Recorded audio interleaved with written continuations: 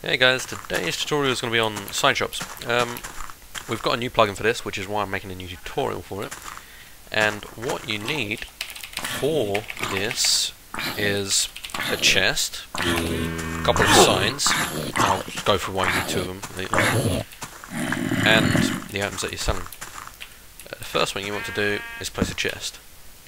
Now, the first sign is for Locket, because this new sign shop plugin is fully compatible with Locket. So if your chest is locketed, then no one can, make a sign and connect it to your chest and then steal all your stuff.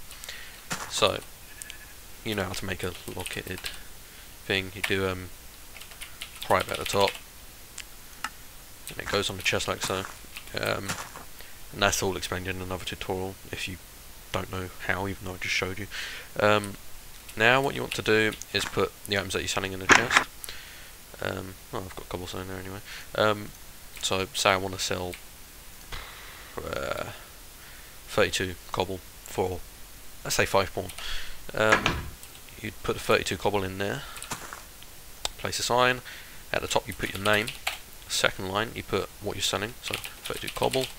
And on the last line you put a $sign, and you need the $sign there, otherwise it won't work. And then the price, which for me is 5. Say hello to LWRY underscore duck. And then after that you type /duck shop link and click the sign. If it, God, move out of the way, and then click the chest, and it's all set up. Now what you do is you fill this up with stock.